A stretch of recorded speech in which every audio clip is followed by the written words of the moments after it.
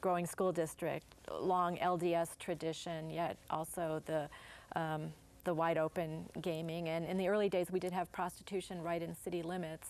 It may not have been allowed, but it was tolerated. It may not have been legally authorized, but it was tolerated for many years. The federal people who were setting up Nellis asked the community to crack down on it, though, because I've seen the documents showing that the men who were stationed at the gunnery field had higher rates of venereal disease than at other comparable bases.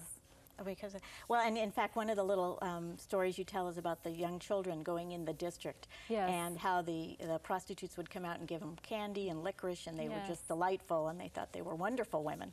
Yes, the town, as it was originally structured by the railroad, there was supposed to be one block where drinking was allowed, and that was Block 16, and those although drinking did spread throughout the town, because if you had a hotel, you could have drinking, so some stores would put in one bed to be able to call themselves a hotel so they could sell booze. But Block 16, which had all the saloons, is where the girls were located. Okay.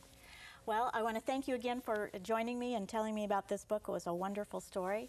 I hope everyone enjoys it. Thank you so much for joining me on the KLVX TV Book Club.